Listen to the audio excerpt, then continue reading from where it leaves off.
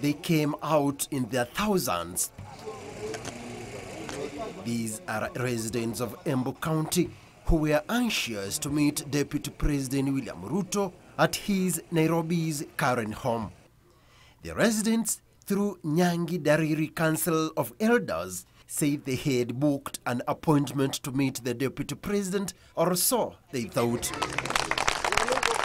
What they did not know is a big disappointment that was waiting them. The disappointment was manifested on their faces when the day of the visit came. To be precise, last Friday, a day they boarded more than 23 matatus and a reasonable number of personal cars to Ruto's current home.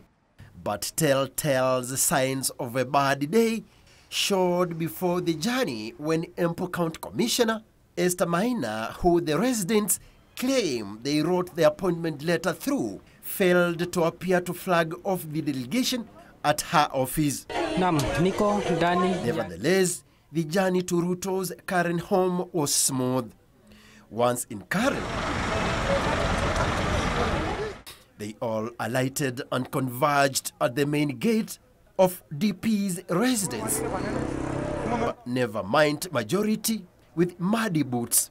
Sasa ningetaka tuombewe na mtu moja kwa sababu tumefika kwa Vice President. It's here that the shock of their life came calling after they learned that the appointment letter never reached their potential host. Baba, katika jina la Yesu Kristo, ninajua Bwana si makosa ya mkubwa wetu.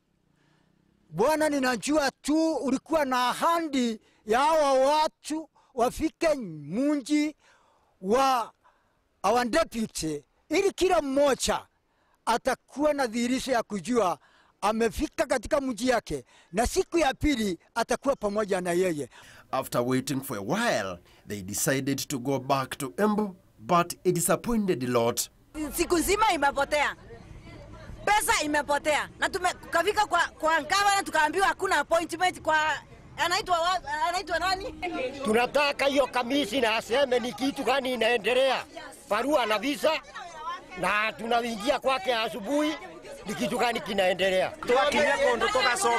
The wasted men could say, but nevertheless, the residents had after all learned something to do with protocol. Na tulifika nyumbani kwetu usiku. Hata kuna akina mama sasa wamefukuzwa nyumbani, ni waume wao. Wataenda wapi? Hata kuenda ni kuona mengi. Nikaona tumeenda mbali, nikaambiwa huko ni Ngong. Samson Kitavi, Channel 1 News.